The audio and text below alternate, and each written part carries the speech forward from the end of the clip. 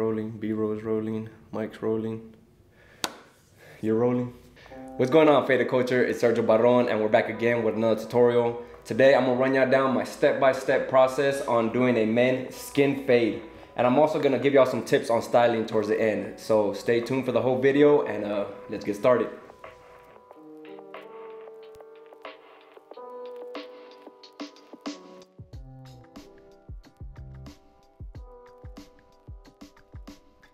Alright guys, so to start this tutorial, I'm gonna wet his hair all on top just so that I can make it easier to section out the top from the sides.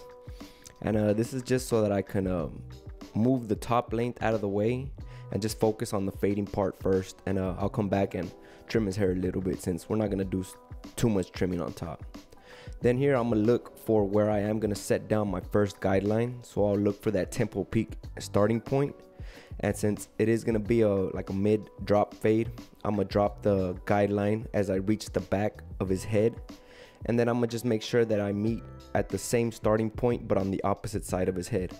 Make sure you take your time with this first guideline, since this guideline is gonna basically be your foundation of your haircut. So the rest of our guidelines are gonna be running parallel to this guideline here. Then next, I'm gonna just come back and open the lever all the way on the clipper, and I'm gonna come up about a finger in length to set down our second guideline. And all we're gonna do is follow the prior guideline that we set down. So we're just gonna make sure it runs parallel to that one, and just make sure it's as even as possible throughout the whole haircut.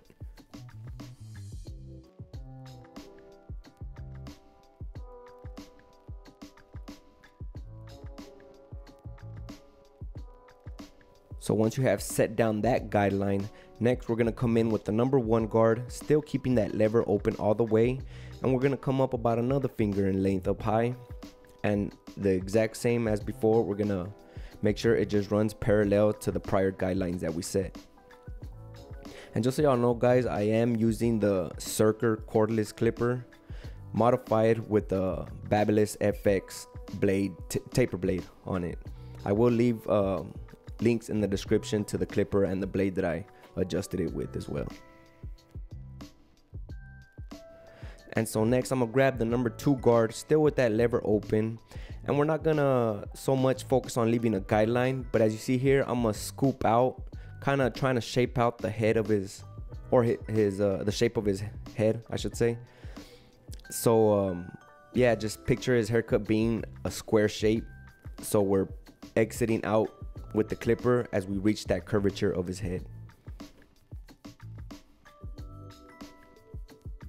So basically all we're doing here is trying to connect the side length to the top length of his hair.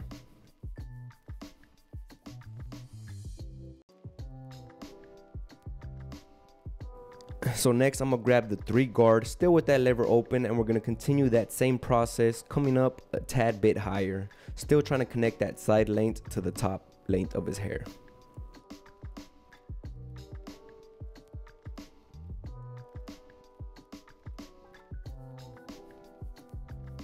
And again guys, make sure you're scooping out and you're not digging in too much to the top length of his hair. We don't want to take off too much hair on top. So next, as you see here, for whatever is left to connect, we're gonna use our clipper over comb technique. And with the comb, all you're gonna do is scoop in and then shape out his head into that square shape that we were talking about before. And then whatever the comb grabs, we're just gonna trim away with the clipper. And we're gonna continue this throughout his whole head until we have a nice transition from the side length to the top length of his hair.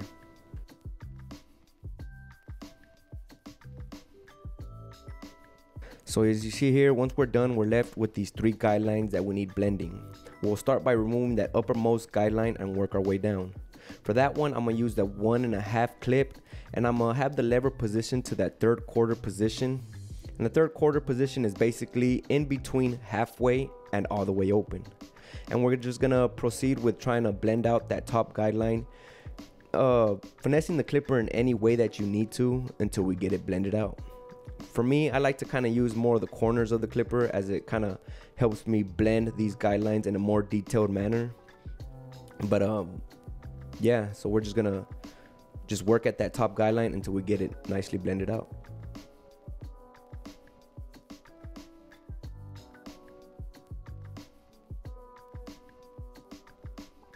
So after that's blended out, I'm gonna grab on that half clip and I'm gonna leave that lever still to that 3rd quarter position, and we're gonna focus on blending out the middle guideline next. And it's important to note that this guard won't completely take out this middle guideline completely, but as long as we're just focused on softening it up a little bit, we're just gonna focus on blending out just the initial start of this guideline. So try not to go too high and chase the guideline higher and higher, because you will end up taking the fade up too high. And so just to prevent that, we're just gonna focus on just blending exactly where the initial start of that guideline is, as you see here.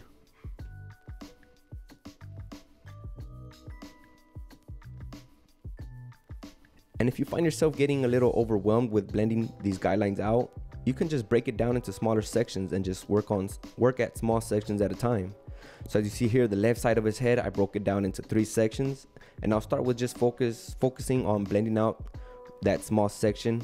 And then once I feel it's blended out, I'll move on to the middle section and then proceed with the last section as well.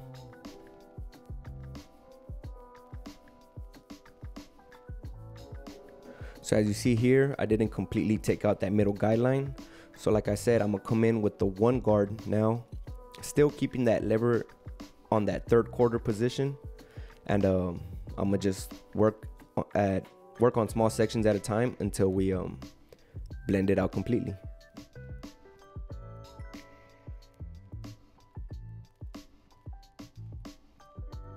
And if you feel like that lever position ain't doing the job, then feel free to close it or open it here and there throughout the blending process to achieve that blend completely.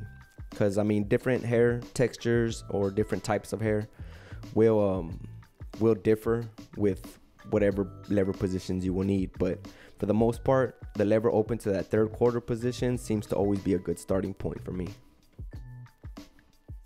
But yeah, guys, it's important to kind of really get comfortable with that lever play, because that lever play is really essential when it comes to blending out these guidelines.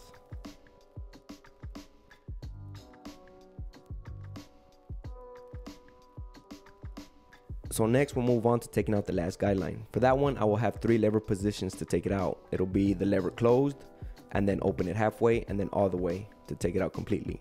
I'm gonna break down the sides of his head into smaller sections just so that it don't get overwhelming.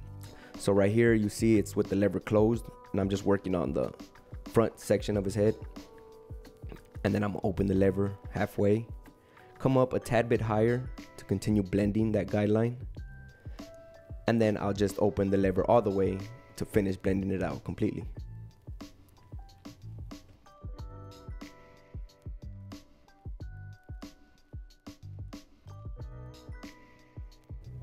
So once you're done, you see I'll move forward to the middle section of his side of his head. And again, starting with that lever closed all the way, we're just gonna blend the initial start of that guideline. And then I'll open the lever halfway again, continue blending, and then we're just gonna open the lever all the way to finish taking out that guideline completely. And we're just gonna repeat that process until we reach the opposite side of his head.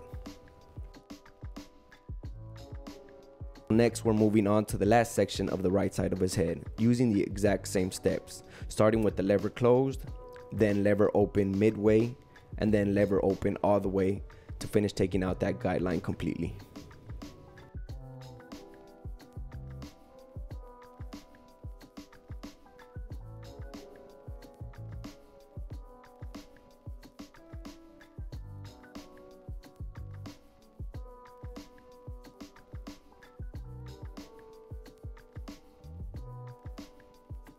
So as you see here, next I'm gonna break down the back section into 3 smaller sections as well, and just repeat the exact same process until we blend out the whole back completely. You don't have to be using the smaller sections. You could just go ahead and just try to blend out the whole back side as well. But I mean, it's just for those haircuts that sometimes feel like they just take too long, or just feel like it's not blending fast enough or for whatever reason. It's just so that you don't get overwhelmed through the process. It's just a good idea to break it down into smaller sections just to avoid that overwhelming feeling.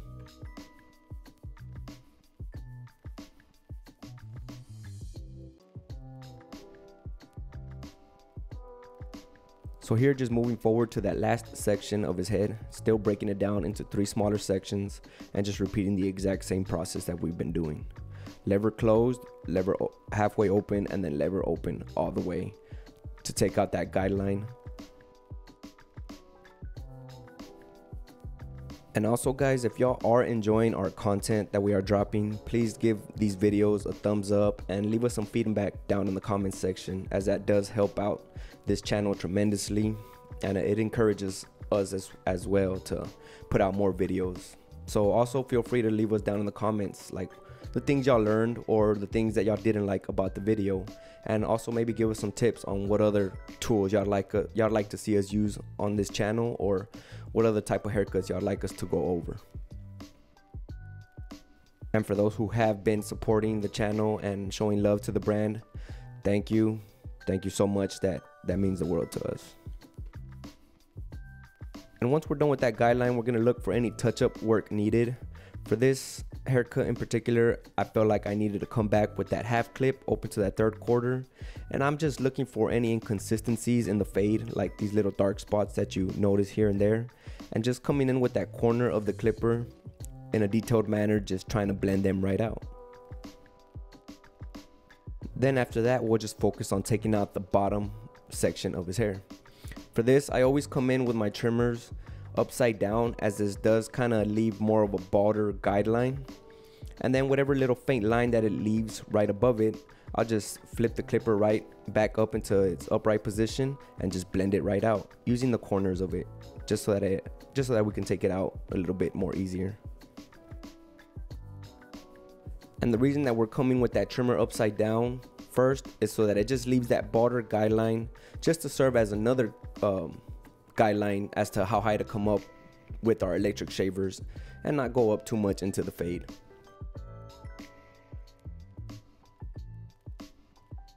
And then after that, we'll just proceed with taking out the rest of the bottom hair with our trimmers. And you'll see right here, you'll be able to see that little faint line I was talking about.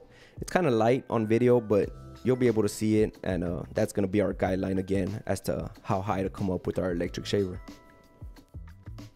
So then all that's left to do is come in with that electric shaver and then just take out or shave out the bottom of his hair.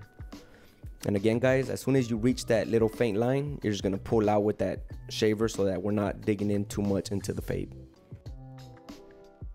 And also guys, if you feel that the haircut still has a little bit of bulk on this ridge area, it's a good idea to come in with your thinning shears and just thin out the hair right there, just so that it gives it a softer transition from the side length to the top length of his hair. And now to taper down his beard, I'm gonna still use that same guideline technique. I'm gonna open the lever all the way to set down the first guideline, and then I'll throw on the 1 guard, set down the 2nd guideline, still with that lever open, and then I'll throw on the 2 guard, still with that lever open, to set in our last guideline. Then we'll just blend out these 3 guidelines. The first one we'll take out with that 1.5 clip open to that 3rd quarter, and start with the bottommost guideline. Then moving to that middle guideline, still in that 3rd quarter lever position, throwing on the half clip, and then for that last guideline, coming in, taking it out with the lever closed, and then I open it halfway, continue blending down a little bit, and then open it all the way to finish taking it out.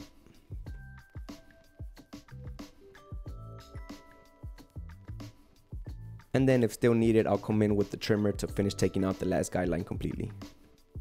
And then we'll just proceed with doing the exact same thing on the opposite side. Now moving forward to the top length, he didn't want so much removed, so I'm gonna just come in and clean it up. And first here, I'll make sure that nothing hangs over to the sides of his fade. So starting from the back, I'll pull out a small section and then shake my fingers out to a square shape, or just have them in a 90-degree angle going straight up, and just pulling out whatever hair that my fingers grab. I'll just come in with my scissors and trim it out, and just moving forward in small sections, or about a finger in length section at a time, until we reach the front. just trimming away. And then we'll repeat the exact same steps on the opposite side.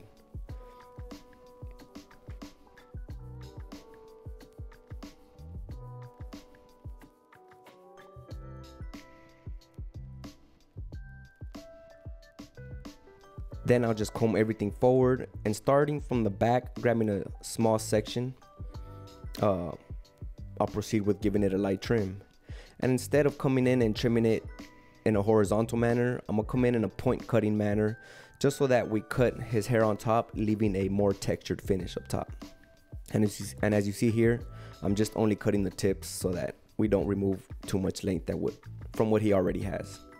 And then we'll just move to the right side and the left sides of his head, repeating the exact same process. And then once you're done with that, I'm gonna blow dry everything really nice so we can move forward with our lineup work. Before I start the lineup on the front of his head, I will apply a little bit of spritz just so that we can freeze the hair out of place before we come in with our trimmers. I'll leave the spritz down in the description so that y'all can feel free and purchase it if y'all like. And before I set in my guideline, I'll try to visualize it first where I want it set in. And then once I kind of have a good feeling of where I want his lineup to be, I'll start by coming in and with the trimmer setting down the first initial start of it down the middle, and then just work my way off to the right and left sides of his head. And on the sides, all we're trying to do is make that 90-degree box shape on the corners as sharp as possible. Without trying to push it too far back. We're trying to keep it as natural as possible, but with it still looking, getting it as clean as possible. I'll also come in and detail his facial hair as well, trying to conserve here as much of his beard as possible, so I try to follow his natural lineup shape before we come in with our straight razor and start lining everything up.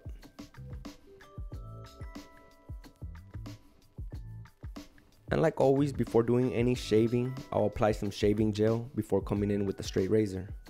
And all we're doing now with the straight razor is refining what we already did with our trimmers. So try not to push back on any of your lineup that you already set in with your trimmers. And I also like to always shave against the grain just to get that much closer to the skin, and it just helps the lineup last a little bit longer as well. And if you pay attention, I'm always tugging with the opposite hand on the skin just so that we create that tension and just help that straight razor glide a little more with ease. And now before setting in the line down under his neck, I'm gonna comb up his beard so that we conserve much of the beard length and we don't trim any away before coming in with our straight razor and shaving it out.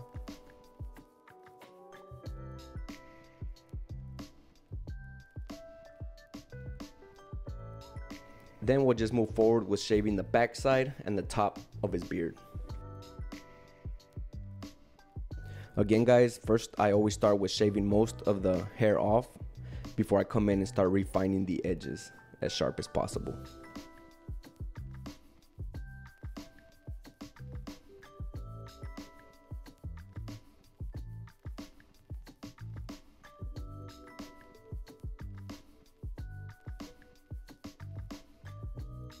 And now guys, for some blow drying tips, I'll come in, dampen the hair, and then with the high heat blow dryer, I'll blow dry most or like 90% of his hair with my hands, as you see here. And as it starts getting dry, you'll see that I start kind of pushing the hair in the direction that I want it to lay. So as the front, I want it to sit up, so I'll start, with the blow dryer pushing it that way. And then once we hit like about 90-95% of it being dry, I'll come in with a round brush and start helping brushing the hair in the direction that I want it to dry. And just remember guys, the way your hair dries is the way it's going to lay for the remainder of the day. So it'll just be a lot more easier than just trying to control your hair with product. So blow dry it in the direction that you want it to lay, and then after that follow up with applying your choice of product, being a matte pomade, or even if you want to throw some shine pomade as well on there. And next, optional, if you'd like to apply some enhancements, feel free and do so. For me, I like to use half Kiss Express, half water, and a little airbrush, a portable airbrush. And also, I'll leave that down in the description for y'all. And then to finish off, I'll style it with a matte pomade into the direction that I want the hair to finish laying. And that's pretty much it for this haircut, guys. So here's a quick before in case y'all forgot, and here's the after. So thank y'all again, guys, for watching, and I hope y'all guys enjoyed this video on a men's skin fade with the light scissor trim up top. If y'all did like it, please give it a thumbs up, and make sure y'all are subscribed to the channel so y'all stay up to date with all our videos. Again, guys, thank y'all for watching. My name is Sergio Barron, and this is Faded Culture. I'll catch you on the next video. Peace.